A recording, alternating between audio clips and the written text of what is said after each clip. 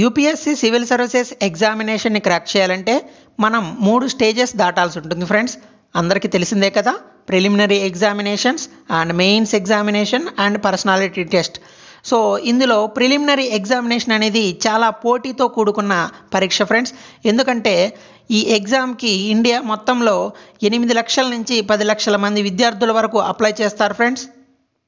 అందులో సగం మంది అంటే కనీసం 5 లక్షల మంది అయినా ఎగ్జామ్ రాయడం జరుగుతుంది.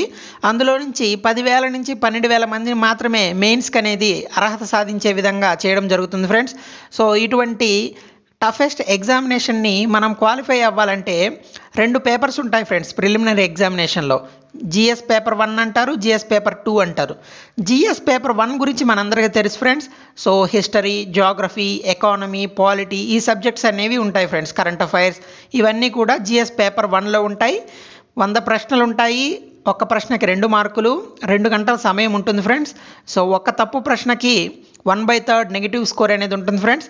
దీనిని మాత్రమే మెరిట్కి కన్సిడర్ చేస్తారు ఫ్రెండ్స్. అంటే దీనిలో వచ్చిన మార్కుల ఆధారంగానే మీరు మెయిన్స్కి అర్హత సాధిస్తారా లేదా అనేది ఆధారపడుతుంది ఫ్రెండ్స్. సో ఇలాగే తర్వాత చూసినట్లయితే మనకి జిఎస్ పేపర్ 2 దానిని మనం సిశాట్ అంటాం ఫ్రెండ్స్.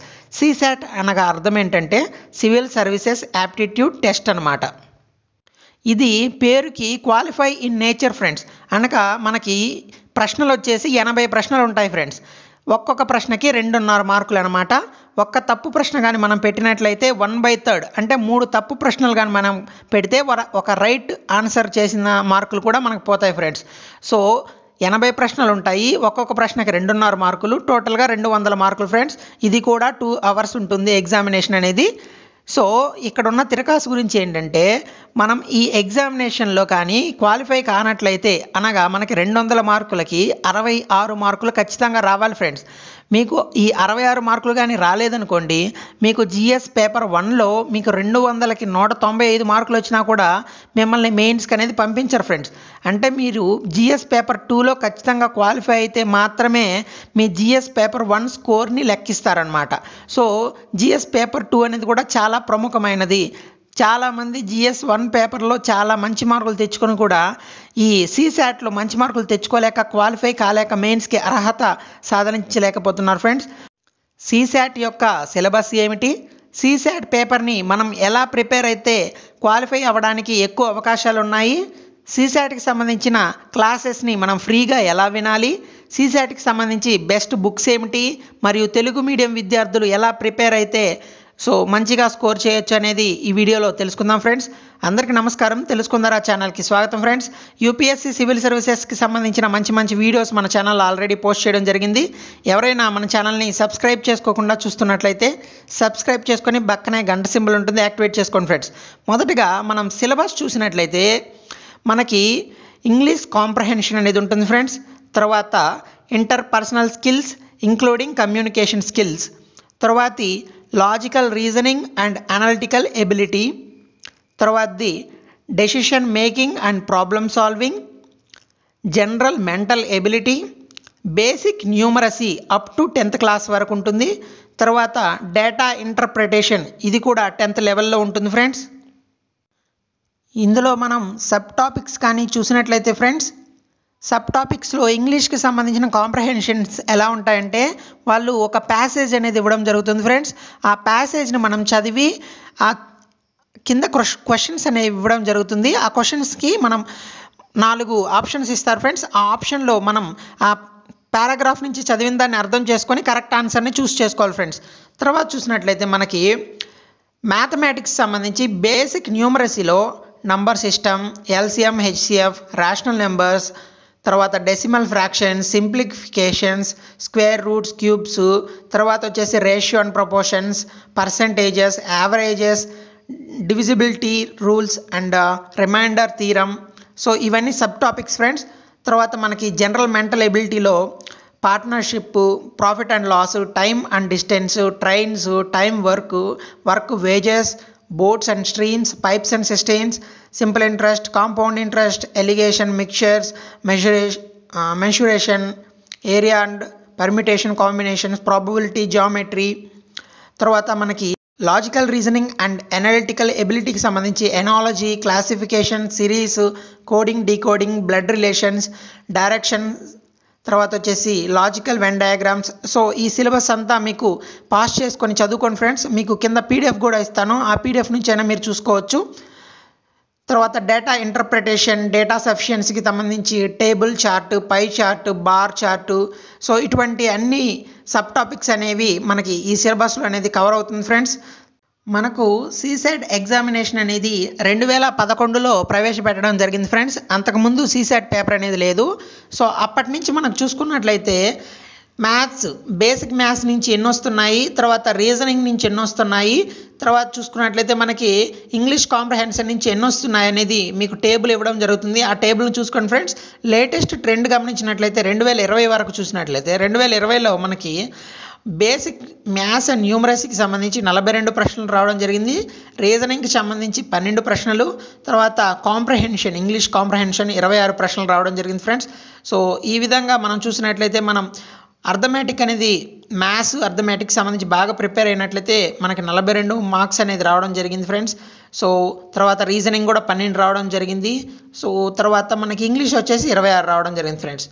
ఎవరైతే స్కూల్ లెవెల్ నుంచి ఇంగ్లీష్ మీడియంలో చదువుంటారో, తర్వాత మ్యాథ్మెటిక్స్ మీద, తర్వాత రీజనింగ్ మీద మంచిగా అవగాహన ఉంటుందో వాళ్ళకి క్వాలిఫై అవ్వడం అనేది అంత కష్టం కాదు ఫ్రెండ్స్.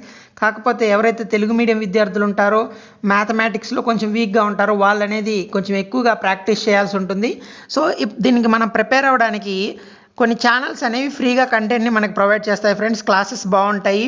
సో మనకి ఇంగ్లీష్లో చూసినట్లయితే ఫీల్ ఫ్రీ టు లెర్న్ అనే ఛానల్ మీకు స్క్రీన్ మీద కనిపిస్తుంది. సో ఆ ఛానల్ లింక్ కూడా ఇస్తాను ఫ్రెండ్స్. అందులో చూసినట్లయితే మనం అర్థమెటిక్కి సంబంధించి, రీజనింగ్కి సంబంధించి చాలా వీడియోస్ చాలా క్లియర్గా బాగా ఎక్స్ప్లెయిన్ చేయడం జరిగింది ఫ్రెండ్స్. సో వాటిని కానీ మీరు చూసినట్లయితే మీరు ఈజీగా అర్థమెటిక్, రీజనింగ్ పార్ట్ని సాల్వ్ చేయడానికి మీకు ఆస్కారం ఉంటుంది ఫ్రెండ్స్. కొంతమంది విద్యార్థులు మాకు ఇంగ్లీష్లో కాదు తెలుగులో ఏదైనా ఛానల్ని ప్రిఫర్ చేయమంటే 41 days ఛానల్ అని ఉంది ఫ్రెండ్స్. ఇందులో మీకు చాలా బాగా చెప్పడం జరిగింది అర్థమెటిక్ అండ్ రీజనింగ్. సో ఈ వీడియోస్ను మీరు కానీ చూసి ప్రాక్టీస్ చేసినట్లయితే మీకు అర్థమెటిక్, రీజనింగ్ అనేది మీరు ఎంత పూర్గా ఉన్నా సరే మ్యాథ్స్, అర్థమెటిక్, రీజనింగ్లో మీరు ఈ వీడియోస్ చూసి చాలా వరకు మీకు సబ్జెక్ట్ నాలెడ్జ్ అనేది పెరుగుతుంది ఫ్రెండ్స్. తర్వాత చూసినట్లయితే మనకి కాంప్రహెన్షన్స్కి సంబంధించి, ఇంగ్లీష్ కాంప్రహెన్షన్స్కి మంచి వీడియోస్ లింక్స్ అనేది నేను డిస్క్రిప్షన్లో ఇస్తాను ఫ్రెండ్స్. సో వాటిని మీరు క్లిక్ చేసినట్లయితే ఆ కాంప్రహెన్షన్కి సంబంధించి ఫుల్ వీడియోస్ అనేది ఎక్కడా లేవు ఫ్రెండ్స్. ఒక బేసిక్ అండర్స్టాండింగ్ మాత్రమే ఇవ్వడం జరుగుతుంది. సో దానికోసం మనం ఏం చేయాలంటే ఫ్రెండ్స్, మనం ఎవ్రీడే న్యూస్ పేపర్ని చదవడం అలవాటు చేసుకోవాలి. సో ద హిందూ న్యూస్ పేపర్ని కానీ చదవడం అలవాటు చేసుకున్నట్లయితే మనకి ఇంగ్లీష్ కాంప్రహెన్షన్ అనేది ఈజీ అయిపోతుంది ఫ్రెండ్స్. తర్వాత మన ప్రిపరేషన్ అనేది ఎలా ఉండాలంటే ప్రీవియస్ పేపర్స్తో స్టార్ట్ చేయాలి ఫ్రెండ్స్, ఎప్పుడైనా కానీ ప్రిపరేషన్ అనేది. సో దీనికోసం మనం తీసుకోవాల్సిన బుక్ ఏంటంటే cracking the CSAT by Arihant book friends. So దాన్ని మీకు స్క్రీన్ మీద కనిపిస్తుంది అండ్ డిస్క్రిప్షన్లో కూడా ఆ బుక్ యొక్క లింక్ ఇస్తాను ఫ్రెండ్స్.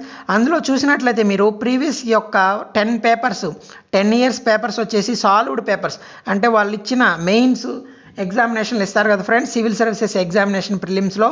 సో ఆ పేపర్ని వాళ్ళు సాల్వ్ చేసి ఆన్సర్స్ ఇవ్వడం జరుగుతుంది. అలాగే మన సిలబస్లోని టాపిక్స్ అన్నీ కూడా చాలా క్లియర్గా ఇవ్వడం జరుగుతుంది ఫ్రెండ్స్. ఆ బుక్ అనేది ఒకటే బుక్, అంతా ప్రిపరేషన్ అంతా చాలా బాగా జరగడానికి ఒకటే బుక్లు అయితే అది ఫ్రెండ్స్.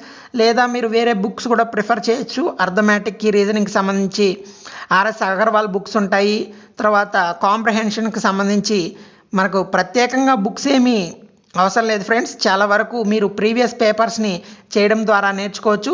లేదా స్పెషల్గా మీరు ఏదైనా కాంప్రహెన్షన్ బుక్ తీసుకొని మీకు మార్కెట్లో అవైలబుల్గా ఉన్నాయి. సో ఆ బుక్స్ ఏమన్నా మంచివి ఉంటే నేను లింక్స్ కూడా కింద పెడతాను ఫ్రెండ్స్. ఆ బుక్ను కూడా మీరు ఫాలో అవ్వచ్చు. బట్ అన్నిటికంటే కూడా అరిహంట్ బుక్ అనేది చాలా బాగుంటుంది. ఎందుకంటే మీకు ప్రీవియస్ పేపర్స్ అందులోనే ఉంటాయి, తర్వాత మీకు ఇంగ్లీష్ కాంప్రహెన్షన్ అందులోనే ఉంటుంది, అర్థమెటిక్ ఉంటుంది, రీజనింగ్ ఉంటుంది, అన్నీ ఉంటాయి కాబట్టి సో అరిహంట్ బుక్ అనేది బెస్ట్ ఫ్రెండ్స్. ఈ సీసాట్ పేపర్లో కూడా జస్ట్ క్వాలిఫై ఇన్ నేచర్ అనే కానీ పేపర్ అనేది మనం ప్రిపేర్ అవ్వకుండా వెళ్ళినట్లయితే మనం క్వాలిఫై అవ్వడం కూడా కొన్నిసార్లు కష్టమైపోతుంది ఫ్రెండ్స్.